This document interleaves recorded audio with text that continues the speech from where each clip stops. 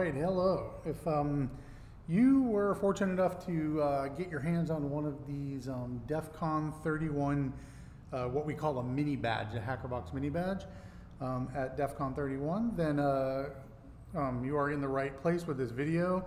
Hopefully the little card that came with it led you to this video via this QR code. I'm going to start with the switch. We'll get one corner soldered up.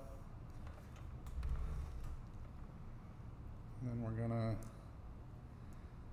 go ahead and slide the switch into place and with that one solder and make sure all the other edges are more or less straight. It's pretty forgiving, so that's close enough.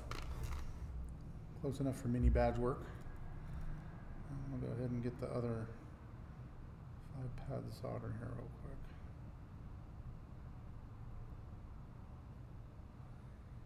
And we've been doing some sort of mini badge. Sometimes we call it a badge buddy when it's got our BitHead logo on the front.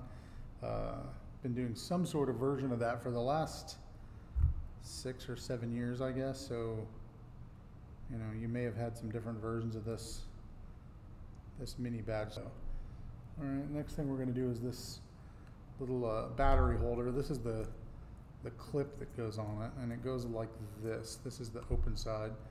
Although the way this is oriented, it'll actually work in either direction. You can put it either way, but you get a little solder on one of these sides. And when you're doing a big pad like that, you know, normally the rule of thumb is that we heat up a solder point for about 2 to 3 seconds. These things right here take a little more, maybe like 7 or 8 seconds. And you got to kind of get a little bit more manual with getting the thing heated up. But since I'm holding it, I can actually tell it's pretty well heated up.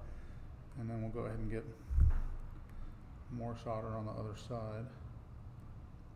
Now that I'm not holding it, that's a little easier. And get the solder all the way up over the flange. Just get a nice mechanical bond on there, and then we'll go back and that going over here too. All right, so now both sides of this clip, this coin cell clip, are really soldered well into place. You can see the solder's going right up on there. I'll just go ahead and pop that in there. It's really nicely into place. And now we've got 3 LEDs that go on the front that are going to be self-flashing LEDs that light up really cool. And if we look back here, you'll see that each one is marked long pin and short pin, and the short pin has the square hole. And if you look at the LED, it's got a long pin and a short pin.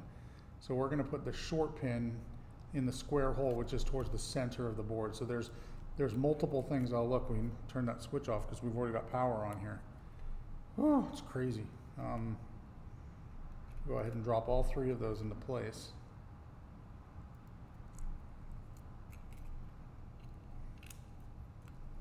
And get it all upside down, and so that our table's holding them into place, and make sure that we have the short pin facing the center of each one. And now we can go along and put some molten metal. We're going to melt some heavy metal on these guys.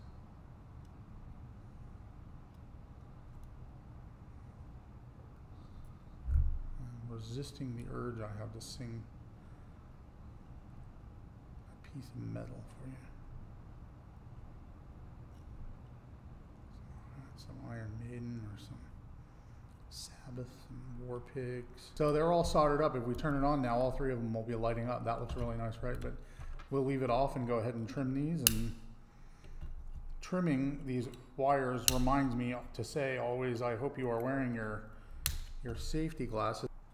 So there you go. There's your 3 LEDs. And I think these self-flashing LEDs are pretty cool how they start kind of in sequence and then they quickly get out of sync just due to like minor manufacturing variation of the circuit inside.